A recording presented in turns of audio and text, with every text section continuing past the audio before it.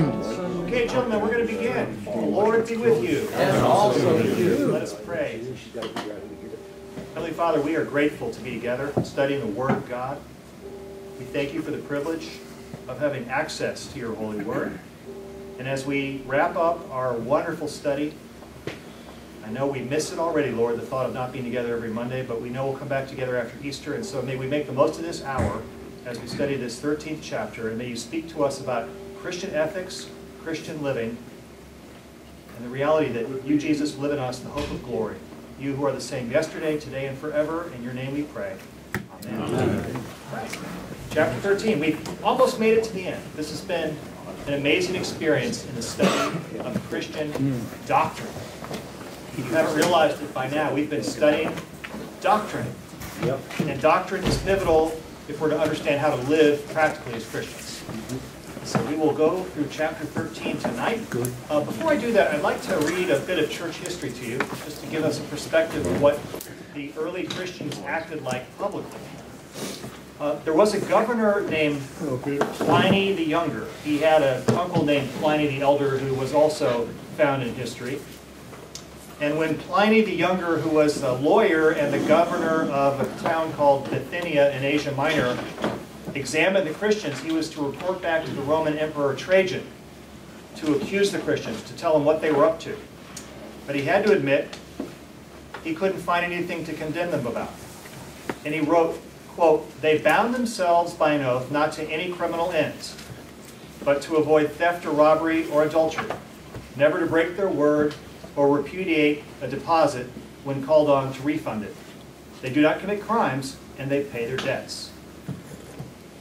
Here are some commentary notes from MacArthur. If you have been with us in our study of Hebrews so far, you have become very aware of something that is important. For the first 11 chapters, there is not one single specific command given to a Christian. Not one. There is no practical explanation of anything for 11 whole chapters. The only exhortation in those 11 chapters is the warnings to those on the edge of Christianity to come all the way to Christ. The rest is just pure doctrine, pure theology. If you're here tonight and you're not a Christian, don't try to live the Christian life without Christ. You can't do it. And don't try to follow God's standards without God. It doesn't work. Everything we've read about leads us to the practical application of what the Hebrews were taught doctrinally. And so chapter 13 shows us how to live. All right, Vito, if you would please read the context and the keys to the text, which are found in the study guide beginning on page 119. The world, said Alexander Maclaren, takes its notion of God most of all from those who say they belong to God's family. They read us a great deal more than they read the Bible. They see us, they only hear about Jesus Christ. Unfortunately, throughout the history of the church, the often mean, prejudiced, and immoral lives of professed Christians have given the world a ready excuse to malign the claims of Christ. Perhaps this phenomenon explains the rationale of Hebrews 13. Most of Hebrews does not emphasize specific commands to Christians. This is an obvious lack of practical, or there is an obvious lack of practical explanation or exhortations. The bulk of the book is pure doctrine and is almost entirely directed to the Jews who received the gospel, or to Jews who received the gospel, but who needed to be affirmed in the superiority of the new covenant. But in the last chapter, the writer gets practical. This fits the pattern of the New Testament teaching, which is always doctrine and then duty, beliefs, then behavior, position, and then practice. Chapter 13 is not an afterthought. It is integral to the message of this book. A pure faith demands a pure life. As you read, look for some of the essential ethics of Christian behavior that will portray the true gospel to the world, encourage men to trust in Christ, and bring glory to God. If I could just interject something before you get to the keys to the text.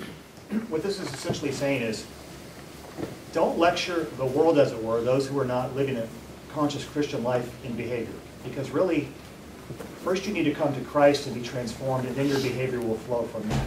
To try to legislate morality by rules without an authentic spiritual awakening doesn't work. Maybe we've been there, and that's the point of that. So Yeah, it was saying, don't do as I say, not as I do. right. Keys to the text. Contentment. This Greek word means self-sufficiency. The Stoic philosophers used it to describe a person who is unflappable and unmoved by external circumstances. Christians are to be satisfied and sufficient, and not to seek for more than what God has already given them. He is the source of true contentment. 2 Corinthians 3, 5, 9, 8, Philemon 4, 11 through 13 and 19.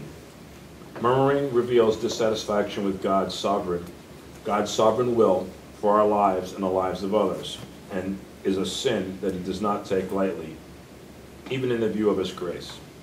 Complaining dishonors our Heavenly Father. Contentment glorifies him. We daily benefit from the goodness of God's love. He gives us richly all things to enjoy. 1 Timothy 6:17. More than that, his love is shed abroad in our own hearts. Romans 5:5. There is no greater source of comfort, no more sure foundation for our security, no richer source of contentment. Sacrifice of praise. As seen throughout the book of Hebrews, sacrifices were extremely important under the Old Covenant. Under the New Covenant, God desires the praise and thanksgiving of his people, rather than the offerings of animals or grain.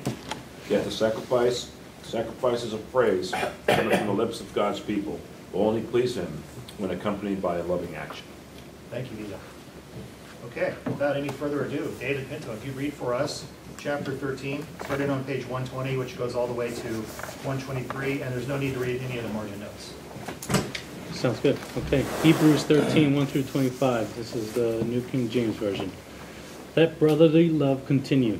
Do not forget to entertain strangers, for by doing so, some have unwittingly entertained angels. Remember the prisoners as if chained with them, those who are mistreated, since you yourselves are in the body also. Marriage is honorable among all, and the bed undefiled, but fornicators and adulterers God will judge. Let your conduct be without covetousness. Be content with such things as you have, for he himself has said, I will never leave nor forsake you. So we may boldly say, the Lord is my helper. I will not fear. What can man do to me? Remember those who rule over you, who have spoken the word of God to you, whose faith follow, considering the outcome of their conduct. Jesus Christ is the same yesterday, today, and forever. Do not be carried about with various and strange doctrines, for it is good that the heart be established by grace, not with foods which have not profited those who have been occupied with them. We have an altar from which those who serve the tabernacle have no right to eat. For the bodies of the animals whose blood is brought into the sanctuary by the high priest for sin are burned outside the camp. Therefore Jesus also, that he might sanctify the people with his own blood, suffered outside the gate. Therefore let us go forth to him, outside the camp, bearing his reproach. For here we have no continuing city, but we seek the one to come. Therefore by him let us continually offer the sacrifice of praise to God, that is, the fruit of our lips, giving thanks to his name. But do not forget to do good and to share, for with such sacrifices God is well pleased. Obey those who rule over you, and be submissive, for they watch out for your souls, as those who must give account. Let them do so with joy and not with grief, for that would be unprofitable for you.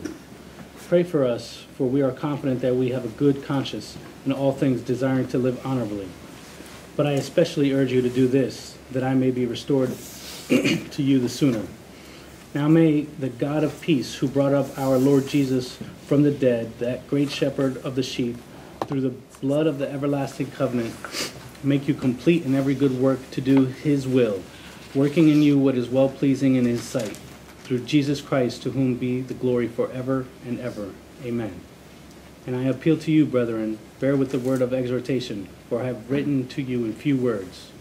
Know that our brother Timothy has been set free, with whom I shall see you if he comes shortly. Greet all those who rule over you, and all the saints. Those from Italy greet you. Grace be with you all. Amen. Thank you, David.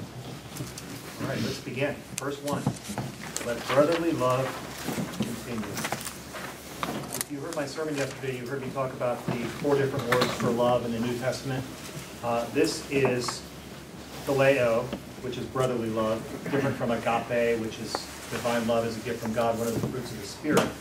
And so the word literally is Philadelphia, brotherly love. So that's what it would look like if you read the original Greek. Brotherly love. Now last week I had Adam read Psalm 133, which is the Hebrew vision of true unity among people.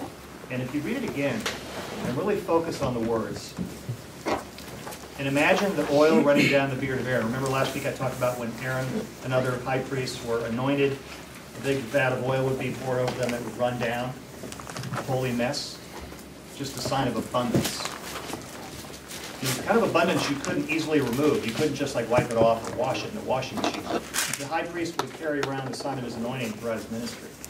Just this incredible abundance, just a sign of how God is pouring out his favor. But it's tied into us getting along, unity. Okay. How good and pleasant it is when brothers live together in unity.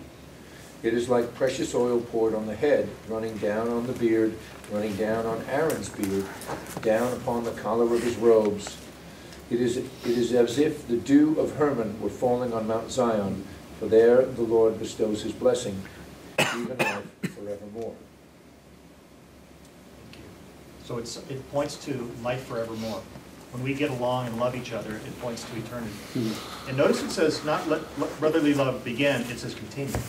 So he's assuming that they're in unity and may it continue.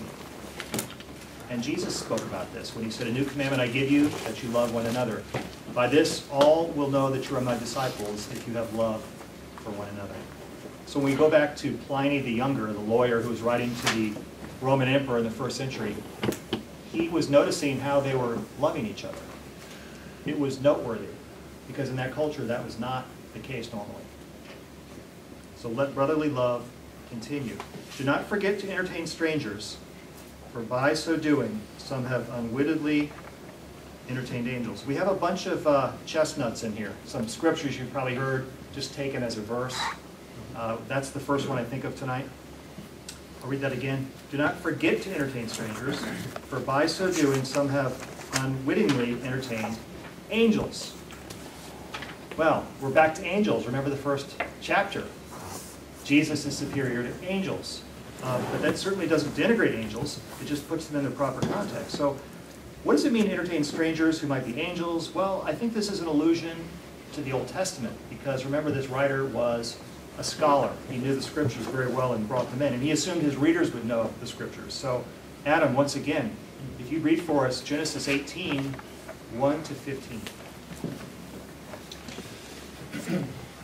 The three visitors. The Lord appeared to Abraham near the great trees of Mamre, while he was sitting at the entrance to his tent in the heat of the day. Abraham looked up and saw the three men standing nearby. When he saw them, he hurried from the entrance of his tent to meet them and bowed low to the ground. He said, "If I have found favor in your eyes, my Lord, do not pass your servant by. Let a little water be brought, and then you may all wash your feet and rest under this tree. Let me get you something to eat, so you can be refreshed and then go on your way, now that you have come to your servant." "Very well," they answered. "Do as you say." So Abraham hurried into the tent to Sarah. "Quick," he said, "get 3 seahs of fine flour and knead it to bake some bread." Then he ran to the herd and selected a choice tender calf and gave it to the servant, who hurried to prepare it. He then brought some curds and milk and the calf that had been prepared and set these before them. While they ate, he stood near them under a tree. "Where is your wife Sarah?" they asked him. "There in the tent," he said. Then the Lord said, "I will surely return to you about this time next year, and Sarah your wife will have a son." Now Sarah was listening at the entrance to the tent, which was behind him. Abraham and Sarah were already old and well advanced in years, and Sarah was past the age of childbearing. So Sarah laughed to herself as she thought, "After I am worn out and my master is old, now I will have this pleasure?" Then the Lord said to Abraham, "Why did Sarah laugh and say, 'Will I really have a child now that I am old?' Is anything too hard for the Lord? I will return to you at the appointed time next year, and Sarah will have a son." Sarah was afraid, so she lied and said, "I did not laugh." But he said, "Yes, you did laugh." So we have 3 visitors, and the visitor calls himself the Lord. What do you make of that? Holy Trinity. Some have said so. There's a Greek icon that's very famous which shows three identical individuals in front of Abraham's tent. And that's the icon of the Holy Trinity. Pre-incarnation Holy Trinity. We talked about this in Joshua too. Remember that in our study? We talked about, was this a pre-incarnate Jesus? And Melchizedek kind of reminds me of that story too. Does it remind you of that story a bit? That there's just sort of this mysterious appearance of a person, but it's more than a person. In this case, referring to yourself as the Lord makes it look pretty clear that it was God. Some have said it was the Father with two angels. Others have said it was the Father, the Son, and the Holy Spirit. We don't know, except it was the Lord in all of his glory. But what was Abraham doing? He was entertaining Strangers. yeah, who were actually angels, possibly. Yeah. All right, we're going to read another account of a similar incident, but before we do that, does anybody have a comment or do they want to ask a question? So when Moses was on the mountain and the Lord passed by him, he couldn't even look at him, right? So how is it that they could be there in front of Abraham like that and be dealing in that way? Good question. We don't know, unless God had a special revelation to Abraham for his own purposes, as the father of the nations. All right, Judges 6, 11 to 24. Great question. Harold, I'm sorry. Oh. Yeah. Judges 6, 11 to 24.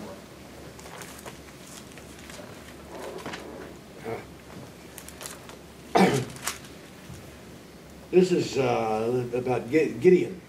The angel of the Lord came and sat down under the oak at Ophrah that belonged to Joash the Abiezrite, where his son Gideon was threshing wheat in a winepress to keep it from the Midianites.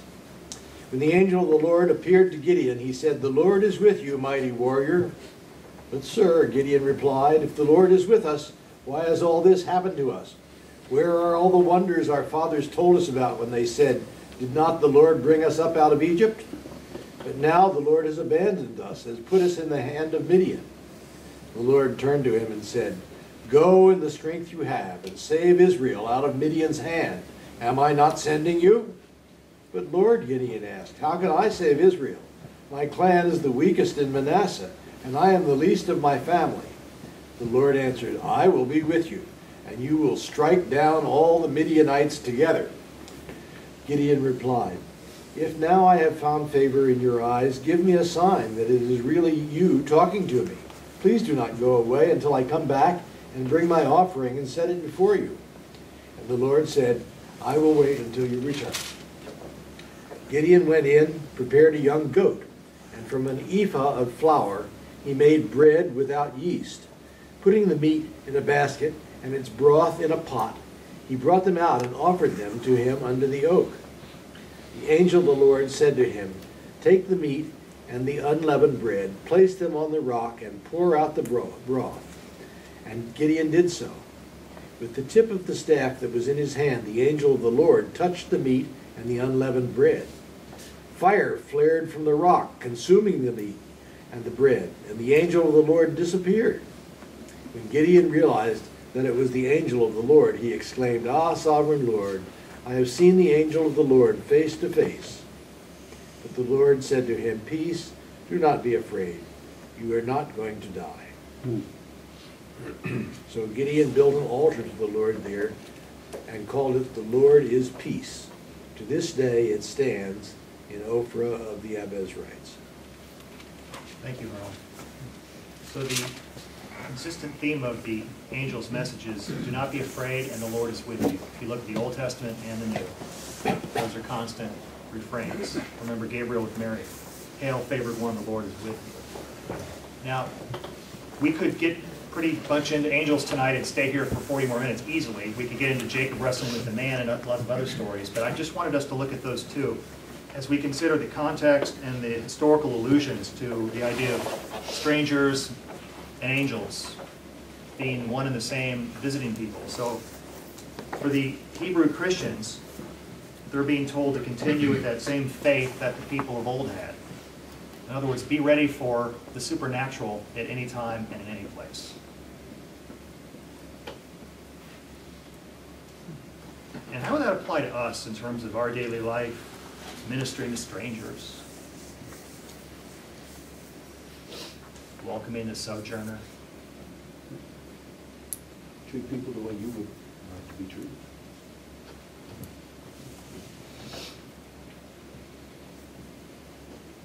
I don't think you'll ever know when you have the opportunity to do it. It just appears, and you have your choice to go ahead and be kind or be friends with them. Your day didn't start out saying, oh, I'm gonna do this, and all of a sudden God said, oh yeah. Here's your opportunity to show that you obey me.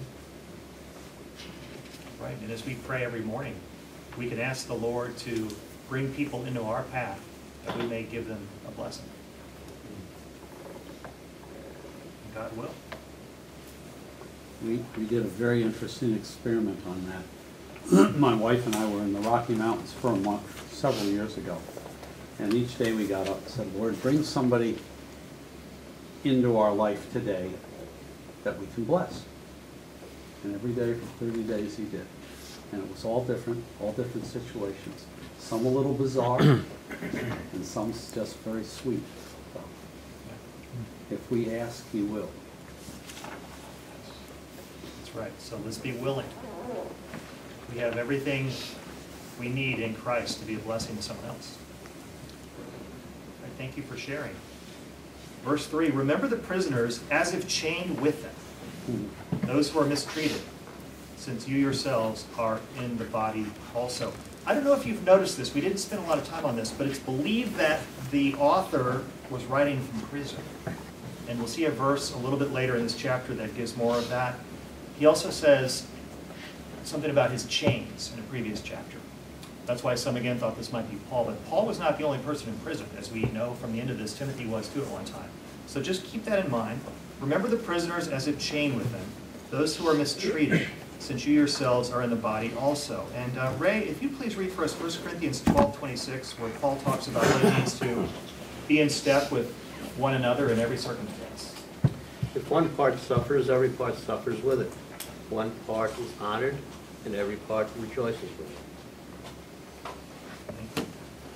So you probably can already see the practical applications, the ethics, the teaching that's going on here.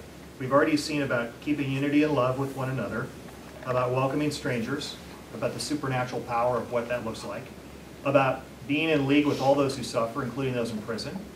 And in verse 4, we're going to talk about sexual morality. Marriage is honorable among all, and the bed undefiled. But fornicators and adulterers God will judge. Now, that seems pretty clear. Let me read to you one piece of something called the Apostolic Confession, which was from the 4th century. It was basically more or less a common confession that the Christians agreed to in terms of how they would take care of each other. In the 4th century, the Apostolic Confession commanded the Christians to go out and redeem slaves, to buy back people from prison, spend their money that they would have spent on their own comfort on freeing people. You know, it's amazing. Many people sold themselves in the early years of Christianity. They sold themselves into slavery to get the money to free another Christian. Wow. Did you know that? Wow. Right. So it'd be like today with human trafficking, if you found a way to basically sell yourself into that system in order to free somebody else. But are these verses, are they scoped to like other Christians and other people that, or is it meaning like the wider, people in general, like Christians. anybody in prison or Christians. Christians? Yeah. Yes. Joe, was it the norm back then that the prisoners had to have people come feed them, bring them food? It depended on where you were. If you were in a penal colony, there's no access for the most part. Like the salt mines, that was like the worst place to be sent. You'd go blind pretty quickly. That was a death sentence, basically. I don't know the circumstances of each penal colony, but some of them I know you could not visit. I know, like in some countries today, I'm sure you know this, that the family has to bring food and sustenance to people in prison. Yeah, that's a good question. All right, we have some thoughts on verse 4 about marriage. Why marriage? I mean, that's a good question, right? Because today a lot of people are thinking, I don't need to be married. I don't need a piece of paper. I can make family what I want it to be. Well, here's the New Testament standard. Scripture gives 3 reasons for marriage. 1, propagation of children. God in Genesis talks about being one flesh and propagating. Jesus affirms that in the New Testament, to replenish the earth. Marriage is not only for the propagation of children, however, it's for the prevention of immorality. There are some people who couldn't stay pure and single. Nevertheless, to avoid fornication, let every man have his own wife, and every woman her own husband, it says elsewhere in the New Testament. So in other words, get married. Better to get married than to burn, as Paul said. Thirdly, it eliminates solitude. God said it is not good for man to be alone. Marriage propagates children, prevents immorality, and eliminates solitude. Not that being alone is a bad thing, but for some people, it's not the ideal for them, and they need to be with someone else. So those are some thoughts from the scriptures on marriage, just a quick cursory view. Fornication, according to the original word here, means any kind of sexual expression outside of the covenant of heterosexual marriage. Should go to verse 5, or some thoughts or questions? Is it also a reflection of Christ and the church, and it's supposed to sort of mirror that? Is that? That would be Ephesians. Yes, okay. Ephesians spells that out, that it's the image of Christ in the church. And in John's Gospel, Jesus performed his first miracle at a wedding in Cana of Galilee. So that's another scripture that shows that Jesus cared about marriage. Got a quick question. How does that apply to divorce situations? Well, that's a great question. It's a big question, but I'm happy to give a brief answer to that based upon the scriptures. Jesus said, it was because of your hardness of heart that Moses gave you a certificate of divorce, meaning it wasn't the ideal thing. It was granted to you, Israelites.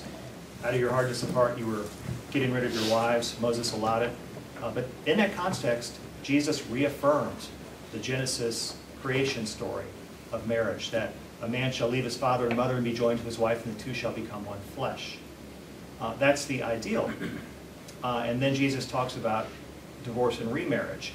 But that's in the context of Jesus raising the bar so high, tied into the Sermon on the Mount, which we've talked about before, which is you realize, I can't meet that standard, right? There are different stipulations in terms of what is allowed for divorce. Sexual infidelity is one reason for divorce to be allowed. But it's no doubt a complicated subject. But that's the scriptural reference I would give to how God views marriage. Malachi says, I hate divorce, so divorce is not God's ideal plan, but the fact is we're broken people and that's the reality. Where is the redemption story occurring in our lives? That's what we really need to look at. You know, there's forgiveness. There are new opportunities, new covenants created by God in the New Testament church. And divorce and remarriage is part of the grace that we experience. Divorce and remarriage in the Orthodox Church is allowed if the husband and wife do not come together in one spirit. If there's not a spiritual union, then they allow you to divorce and remarry. Well, as contexts have changed, the church has wrestled with that and other issues, as you're well aware. One thing that's important too is Paul said, don't be unevenly yoked. So whomever you marry, the important thing is that, if possible, you're both of one spirit, as you're talking about. If you're not, the prayer is that the believing spouse will stand with the one who's not, hoping that they'll be converted. So we could spend many weeks on that whole topic, and I thank you for bringing that up. I hope that helped a little bit. Yeah. Okay.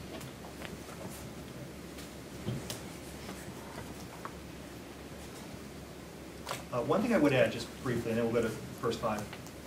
Women were viewed as property, largely, in certain contexts in the ancient world. And so when Moses gave them a certificate of divorce, that they were being discarded like property. And Jesus was elevating the role of women, saying, don't discard women as property, that the two are one flesh. So it's honoring the dignity of the other person. I think that's paramount here. That's the most important piece of this, is that here are two equal partners called to be one flesh. It's an interesting thing, what you just said, because I've always felt that, the people that were with Jesus, Mary being one of them, it kind of elevated women's status in a lot of ways. He made them equal. And, it's funny how, I don't know where it changed, because I don't think he views it that way. you know, women in general, just even in other faiths, were equal. I mean, you know, Muhammad's first disciple was his wife, you know, and somehow women have, I don't know why and where that all changed and what happened. But it's interesting that Jesus also felt that women were, you know, should be an equal part. I don't think he felt that they were you know, secondary yeah. citizens, Right. It's interesting. And Paul really addresses this issue pretty succinctly in my mind in Ephesians, starting in 5:20, and the total premise is husbands and wives submit one to another. So everything subsequent to that is anchored on that. So it establishes there's an equity in relationship and in every nature. And then it gives different roles for the husband and the wife. And of course, the husband is given the much more difficult role of basically putting his wife up on a pedestal and raising her up above him. And you don't hear that taught so much, but that's what Paul's saying. And he's then trying to use the analogy of Jesus and the church. And you need to really get the concept of marriage that Paul developed, and going all the way back to Genesis, where it says, a husband shall leave his family and be joined. Well, to me, there seems to be an implicit direction by God, certainly in that relation, and it started with Adam and Eve. And I'm wondering if underlying much of this is not the intention of God that we come to him looking for a partner in life. Just some thoughts. In Ephesians, to take that further, wives, submit to your husbands. The husband's supposed to die. Yeah. Be like Christ. So Right. Submission's not easy to think about, but dying's not easy either. So we've got the death rule. That's a good way to put it. Right? So think about that. But doesn't it say also that the husband's supposed to submit to God, to Jesus? Always. So Yeah. she knows where he's anchored, not to his boss or to whatever, but to submit to God, and she's more than willing to submit to him in that respect. Mutual submission, one to another, exactly. Absolutely. And you know, divorce or whatever signs of brokenness we've had in our lives, it's important to remember that there's a pre-conversion life we have and there's the post-conversion. And honestly, I think we have to look at them as different lives. Some of us have made mistakes and we've come to faith, and so our life is now under the lens of the gospel and the redemption that Christ has called us to in a way that it wasn't before. Kind of like what I said at the beginning, that if we try to legislate morality without any kind of conversion, we're simply just throwing rules at people which make no sense. Right. If you're a converted person, then you're under the grace of God, and you're also under a higher standard. So that's a difference. That And makes we're sense. supposed to be, what, a new creation? Right. Doesn't it say that somewhere? Absolutely. Yeah. New creation. Which is 2 really neat. Corinthians. I like Yeah. that. In fact, we're going to get to the part about grace soon. Verse 5, and thank you for your input. Let your conduct be without covetousness. Be content with such things as you have. For he himself has said, I will never leave you nor forsake you. To your point about the fact that God is our partner, ultimately. So we've dealt with marriage, we've dealt with sexual immorality, people in prison, angels, strangers. Now we're getting into greed, which is something you don't hear a lot about in our culture. I mean, I think of, I heard a priest once say that of all the confessions he's heard, very rarely are there any about covetousness. It's usually other things, sexual sins or other kinds of brokenness. But to say I'm a greedy, you know what, I need to confess, it just doesn't really happen that much in American culture. We have so much. But we need to be aware of covetousness, which is envy, which is grieving in other people's success and feeling success at other people's grief. That's envy. Our Bishop Douglas said the Roman Empire destroyed the church in Europe, Islam destroyed it in the Middle East, and greed destroyed it in the United States. Interesting. All right, verse 6. So we may boldly say, the Lord is my helper, I will not fear. What can man do to me? So understandably, our writer is appealing to Scripture, which is the right place to go in all things. Remember when Jesus was tempted, he quoted Scripture and Scripture only back to the evil one. So here we're dealing with the sin of covetousness and non-satisfaction, trying to be satisfied in things other than God with Scripture, which is, again, God's with us. We have everything in Christ. We don't need anything beyond him. All right, we're moving along here at somewhat of a clip just because of our time, but if you have something you want to say, please just put your hand up and we'll stop. Verse 7, remember those who rule over you, who have spoken the word of God to you, whose faith follow, considering the outcome of their conduct. What's interesting about that verse, I'm going to read the actual margin notes on this. In addition to the role of the faithful in chapter 11, the writer reminds the Hebrews of their own faithful leaders within the church. In so doing, he outlines the duties of pastors. Number 1, rule. 2, speak the word of God. And 3, establish the pattern of faith for the people to follow.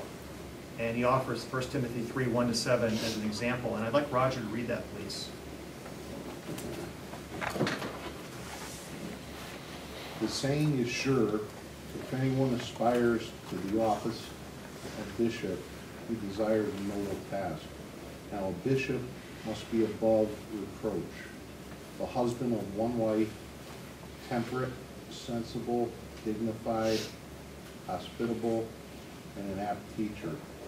No drunkard, not violent, but gentle, not quarrelsome, and no lover of money. He must manage his own household well, keeping his children submissive and respectful in every way. For if a man does not know how to manage his own household, how can he care for God's church? He must not be a recent convert, or he may be puffed up with conceit and fall into condemnation of the devil. Moreover, he must be well thought of by outsiders, or he may fall into reproach and the snare of the devil.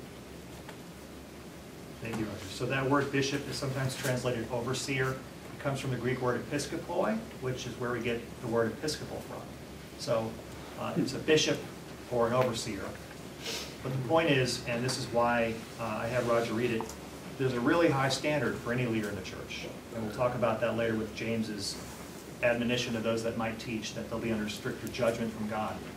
So the idea of remember those who rule over you, well, the idea is servant leadership and being under the authority of God. Those who have spoken the word of God to you, whose faith follow, considering the outcome of their conduct. So your leaders in the church should be speaking the word of God to you. A shepherd feeds the flock with the word of God. Nothing else. And then we have the ultimate shepherd. Jesus Christ is the same yesterday, today, and forever, verse 8. That's another one of those great scripture verses that I remember hearing about long before I'd even read Hebrews. That Jesus Christ is the same yesterday, today, and forever. What does that mean? Never changes.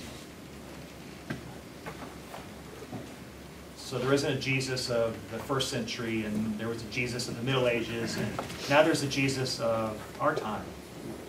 No. The landscape changes through which he ministers, but he's the same yesterday, today, and forever. It ties into what God said to Moses from the burning bush. I am. Right. Jesus is. Jesus is. So verse 9, do not be carried about with various and strange doctrines, for it is good that the heart be established by grace, not with foods which have not profited those who have been occupied with them. So in this verse, we're seeing the letter tie in some previous themes. Do you remember that one passage about like a ship on moored being adrift? So we're getting that allusion again.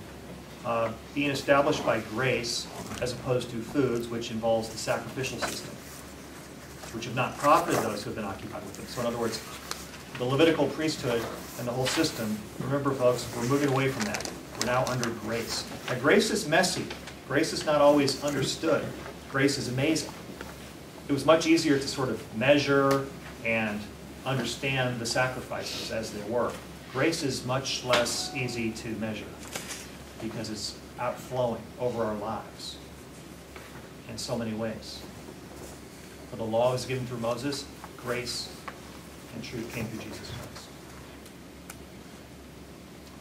All right, we're now going to be delving into the sacrificial system one more time because the author wants to make sure that these Hebrew Christians have really left it behind and have moved to Jesus.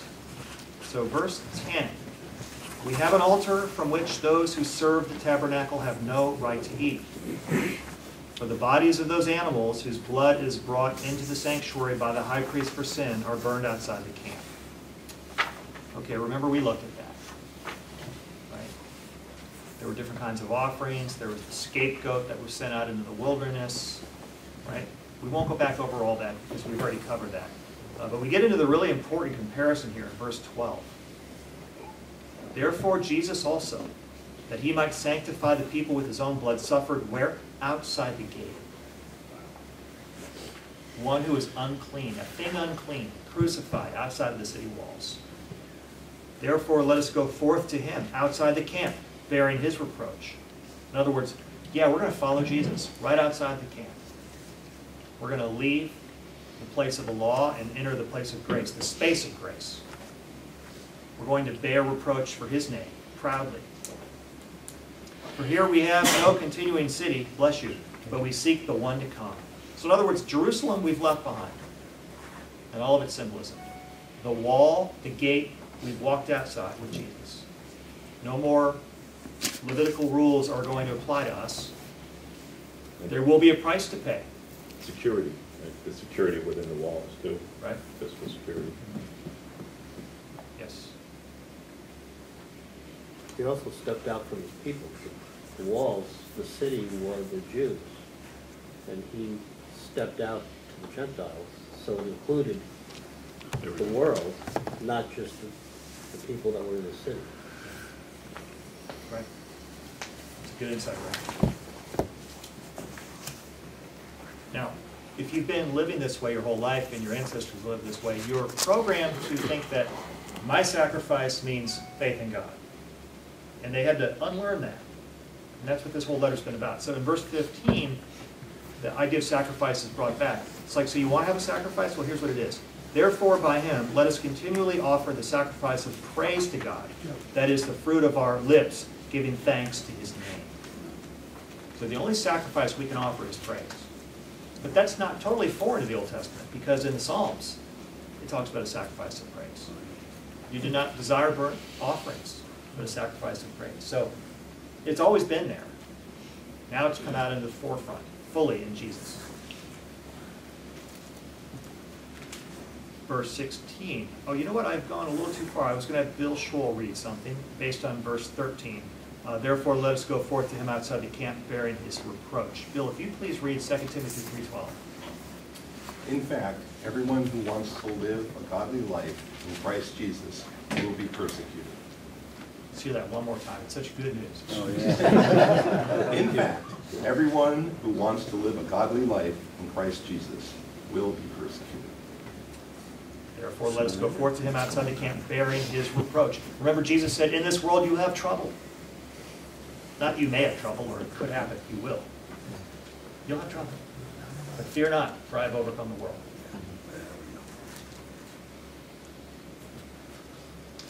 And the book of Revelation says it's by the blood of the Lamb and the word of their testimony that they overcame. That's the same for us. The blood of the Lamb and the word of our testimony. What we can say about how amazing God's grace is, that overcomes all evil. But it means we shouldn't be shy about it. We need to share the faith. Be evangelists. In season and out. That's not easy for us. You have everything you need in Christ.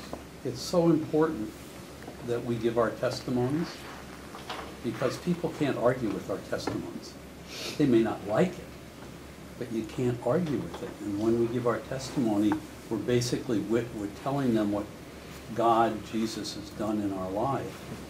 And they can accept it or reject it, but they can't refute it. And I see so many Christians who are oh, I can't say that to people, or I may hurt their feelings, or maybe they'll think poorly of me. And we keep encouraging people, just tell people your witness. They want to hear it. They really do. And certainly in this country, people want to hear the witness of Christians. They want to know we're real and why we're real.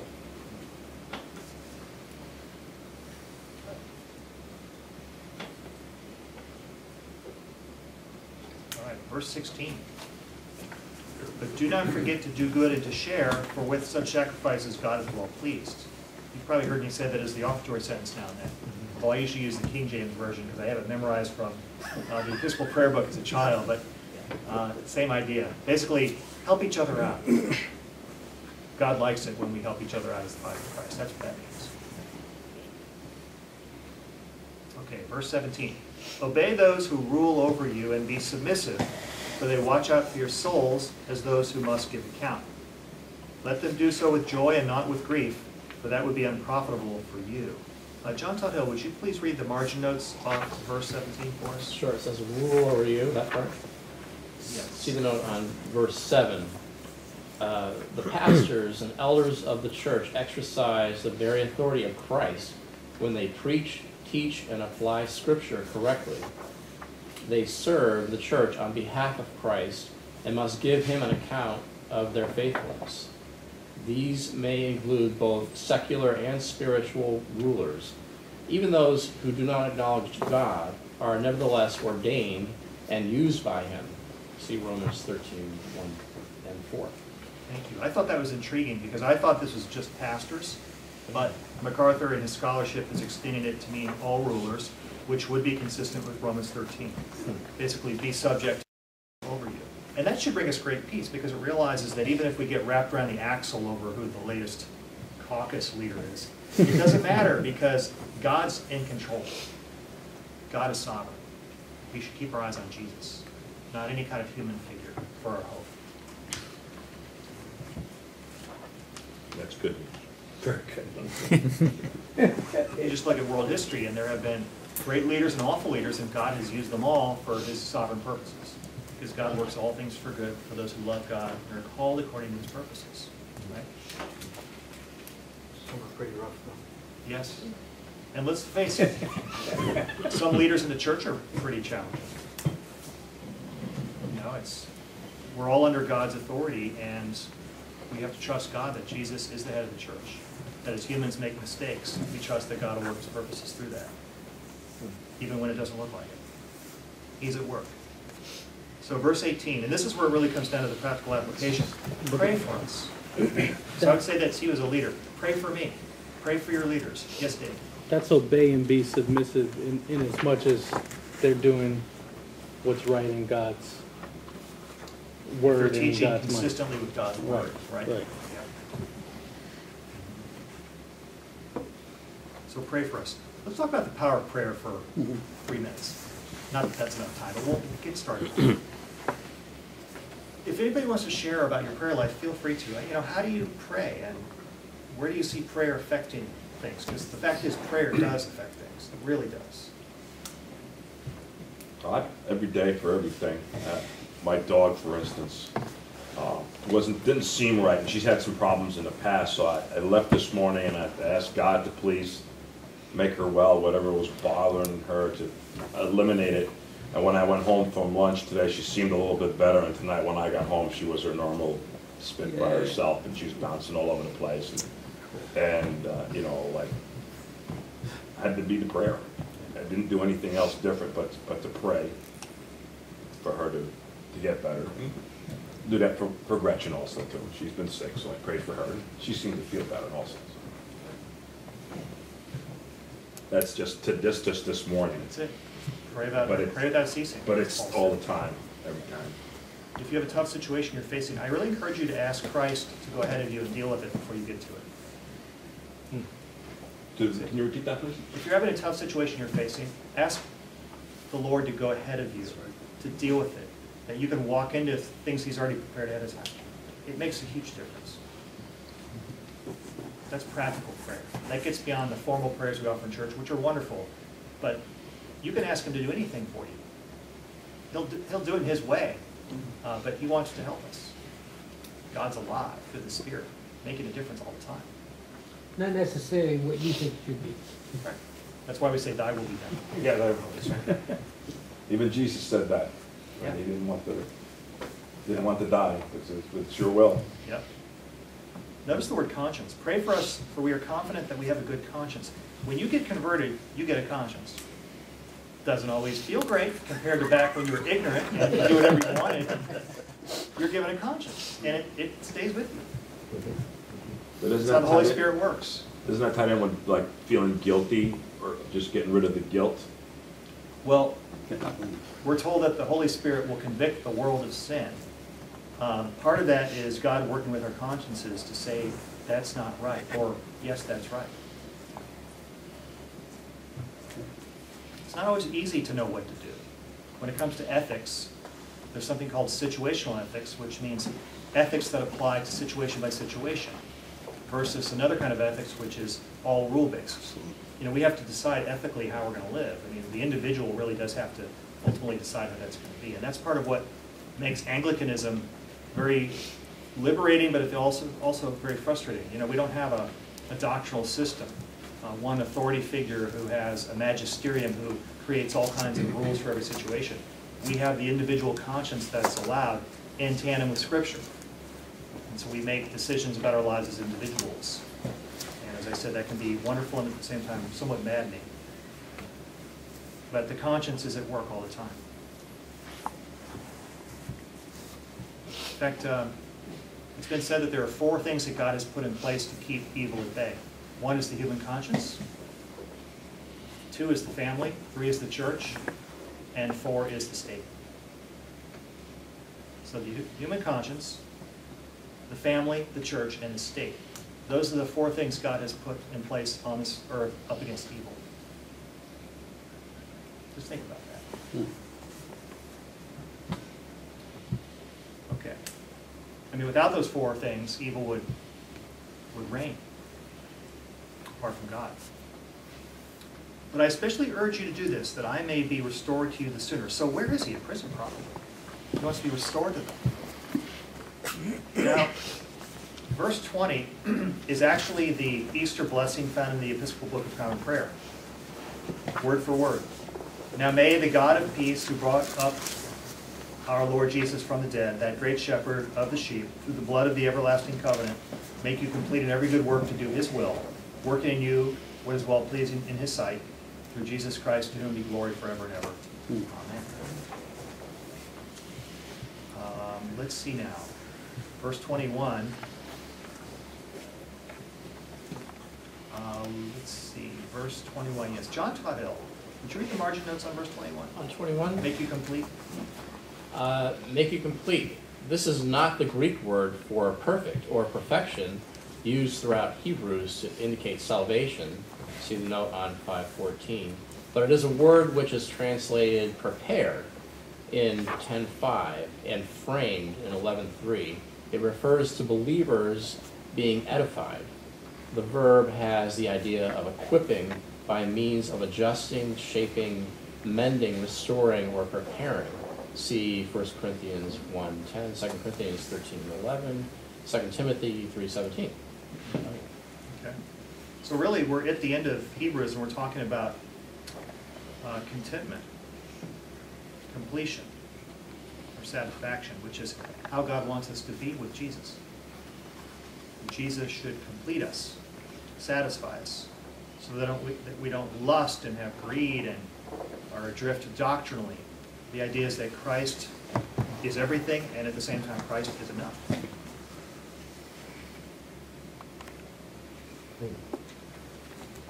And I appeal to you, brethren, bear with the word of exhortation, for I have written to you in a few words. I just have to say, that seems funny to me. 13 weeks together, plowing through verses, and those are just a few words. Okay. I think it's a little bit of Hebraic humor myself, but that's just me. Know that our brother Timothy has been set free, with whom I shall see you if he comes shortly. So he was in prison with Paul for preaching the gospel, and he's been set free. Greet all those who rule over you. So that's the 3rd time he's talked about being ruled over. And all the saints. Those from Italy greet you. Hey, Vito. Grace be with you all. Amen. So let's take a deep breath. We did it. All right, some practical questions. I'm going to ask Dave Williams to ask us 2 questions. The first is question number 3 on page 124. Let's start with that.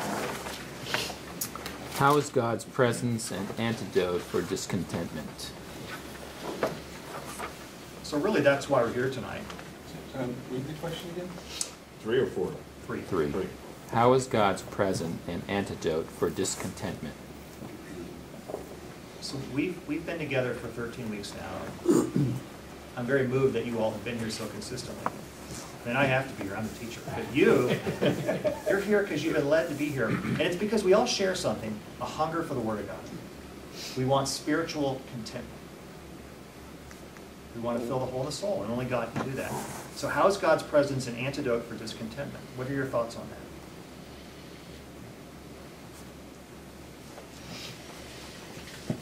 Well, if you're discontent, it's because you're wanting something, but what else could we want? I mean, we have everything in Christ, so I think it's perspective that you gain, you're provided for, and so where else would we go? So the more we can dwell in the fact that we have eternal life, we have everything beyond what we could even imagine, that dispels discontentment completely.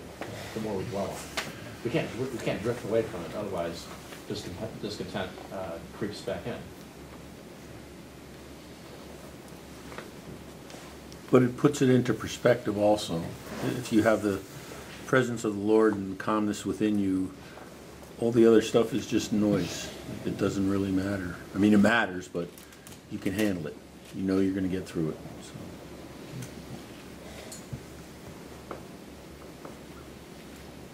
I think when God's present in us, we get at least 3 things. First thing we get is the peace of Jesus, his shalom, which he promised us.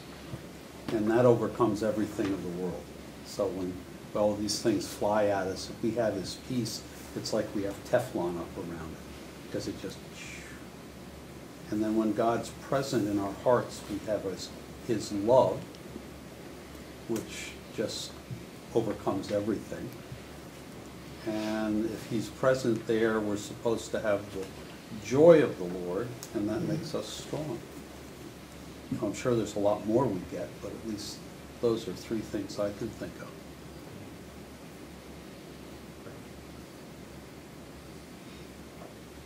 For me personally, it's just, how can I be better at everything that I do, in every situation? You know, we talk about situational ethics. It's kind of that.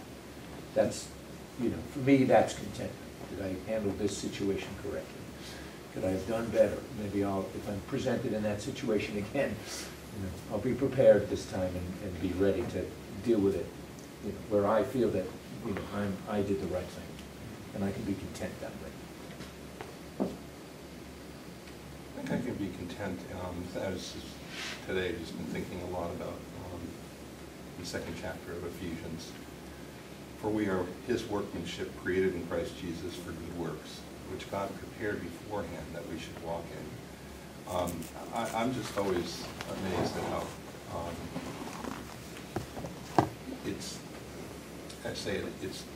it's that simple, that when you're in God's presence and you're present to him, that is, you're not shutting him out or whatever, that God is working on you. He's working through you. And so the situations that I find that God just has sort of prepared a way beforehand for you to do good works. He takes full responsibility for that, and that's for me when I can just say, I praise God. I had a situation the weekend before this last, where I got the word from Kasulu Bible College that their server was down, and on the internet through Skype chatting, working with the technician there for over 10 hours over 2 different days. We just couldn't bypass the problem we were having, which I think is a hardware issue with particular server. Now, this is the computer that runs everything for them. And with all the classes and all the things they have coming up, it would be a tremendous hardship for them to wait for me to come in May. But I have to admit, I was, at the whole time, I was working with them, and there was a lot of time in between where I would type them the next instruction that they were to do, and then waiting for them to tell me what the result was, back and forth. Just a real sense of God's presence in all that we were doing. And so I just said, Lord, you know, I don't know how. I mean, I certainly have the technical skills to lead them, but I don't know how this is going to turn out when it's over 8,000 miles away on limited bandwidth for me to work with them. And what turned out was I was able to purchase new hardware, very small, very powerful hardware, and was able to put that together and completely set up the entire Bible college setup in one evening, and was able to send that hardware to Bishop Micaiah, who just happens to be in the United States right now. And so he's taking it back to Cthulhu, and probably in about a week we're going to get it all hooked up and get them back on track. But those are God's provisions. I couldn't have planned on that. I couldn't possibly just made that happen. It was his timing, and so I just feel privileged, really, to be able to serve him that way, and to use the skills that I have, but to know it's him doing it. It's God doing it. You know, our ordinary in his hands becomes extraordinary, and I'm always banking on that. That's a great testimony. Thank you. David, how about reading that last question? You know, it's the last night, so we're going to go to 8:05. Oh. Or maybe even later. Wow, that's great. So this is question number 12 on 127. Describe one concrete way you want your life to be different in the future as a result of this study. That's a good question. Describe one concrete way you want your life to be different in the future as a result of the study. Let's go around the room, right? You want to start? I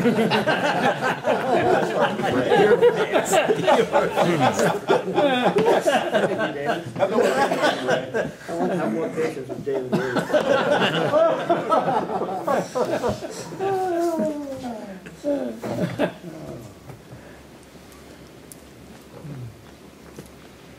I love the story of grace. That's when you push everything away. The whole book's about the grace of God through Christ. And that's the gospel.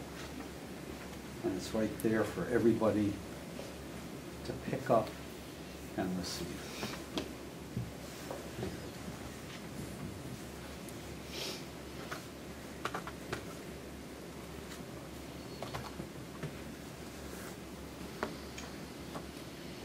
I just wish we knew who is writing this letter. It remains a mystery, but he's apparently writing from Rome, and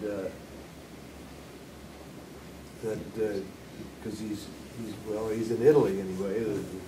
He's sending greetings from the Christians in Italy, and Timothy has been released presumably from prison in Rome.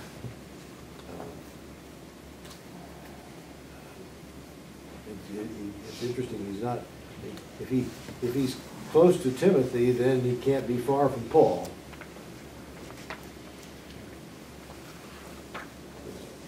Fascinating. You'll have to add that to your list of questions of God when you get to heaven. Well, I got a lot of Something tells me you and God will have a very good time. Well, one thing I personally want to see in my life is how to share the freedom of Christ with others, much like the author was trying to liberate the Hebrews of his time. And he did it through 13 verses as we have broken it up with a lot of references to the Old Testament. And our approach would be the same and yet different in our context, because the people we would reach perhaps don't know the Old Testament, and so we have to take a different approach, whether it's people who have never been to church or have bad feelings about church. But he was writing to people who knew all about church, as it were, in terms of the system. We're facing a culture that is filled with what are called the nuns, which mean they have no religion, no interest. They're indifferent. And that's difficult to reach that population. So I would like to find a way to be more effective with God's help in spreading the gospel through evangelism, through this church. I'd like to see more people who are nuns come to this church, either by invitation from one of us or simply through the Holy Spirit's leading. And it does happen. It does happen. So pray that the Lord would continue to lead us into the harvest. For the harvest is plentiful, but the laborers are few. And prayer is key in all this. That's why Jesus said pray. Any last thoughts before we close with prayer?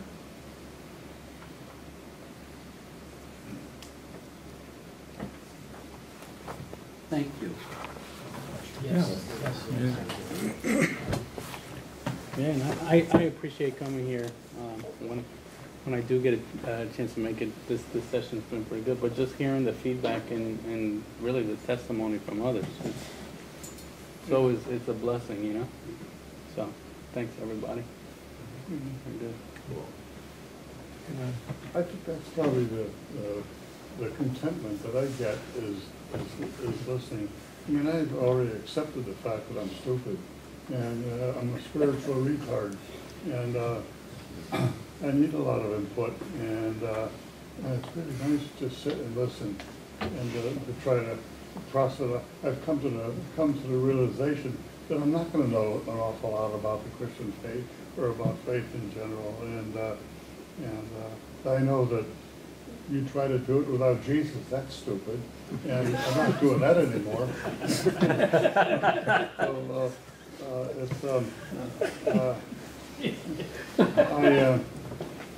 I had lunch last Monday with the Bishop of New York. Now there's a stupid guy. He's trying to do it without Jesus. At least when I was talking to him, that's what it seemed like. And, I guess grace kind of hit me a year or so ago, 2 years ago, an undeserved favor of God. I don't deserve it. I shouldn't be having it, but he dumps it on me. I have God's grace. And he wants me to not to do anything for it. I don't have to be good enough for it. But I want to try to live the kind of life that we're talking about. But I'm not going to be successful. I'm not going to worry about it because God's grace is going to cover it for me anyway. I don't know. I don't know if that explains it, but I do find contentment in it. And I really do feel like I don't deserve anything that I have. And even, I'm thankful that I can come to church here. If I didn't go to church here and I wanted to stay Anglican or Episcopalian, where would I go? I'd have to drive to Grace Church, Old Saybrook, Terrafil, Darien. There's no other gospel preaching Episcopal church in a reasonable distance of here. So, I'm pleased that you don't kick me out of here because the diocese doesn't want retired clergy going to their own church. So well, Andrew broke the pattern anyway. He asked me to come back, but I couldn't be here while he was there. So Well, we will stay in the Word of God together and grow in faith together. And doctrine precedes behavior. That's one thing we've learned from the letter to the Hebrews, that we have to understand what it means to follow our Lord. And that's where the behavior stems from. And it's been said that, Jesus didn't come to make bad men good. He came to make dead men alive. And that's what the Word of God does to us. So let us pray. Lord, raise us to new life as your living Word. sharper than a two-edged sword, and able to cut through bone and marrow, transforms us. You, Jesus, are the living Word, and we ask you to guide us home and prepare us for the next study after Easter on the Gospel of Mark. And may we grow in our knowledge and love of you, and may we know that deep contentment that only you can give. In your name we pray.